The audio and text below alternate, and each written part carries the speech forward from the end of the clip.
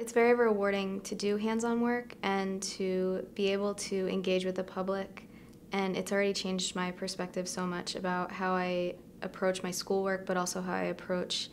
the spaces that I'm in when I'm in the parks and when I'm walking around Bloomington. Nature in the City is about students working with the local Parks and Recreation Department to analyze some aspect of the different parks in the city. This class is very helpful for my future career because we're working directly with parks employees. We get to go on little field trips around campus, and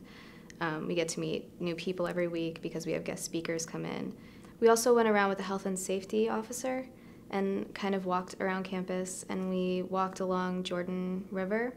We're just trying to get like a general view of how campus and how Bloomington work together to keep our natural spaces, usable and clean and beneficial for everyone. Bloomington is a good place to study sustainability because there are just so many different types of people here, and we have a ton of parks, and we have a lot of different types of parks. I think by educating this group of students and sending us out, because a large part of the project is talking to other people, it's a social project, just having those questions out there will generate more awareness in the Bloomington community about the resources that are available in our city to go out and be around nature, and also the things that need to be done to protect them.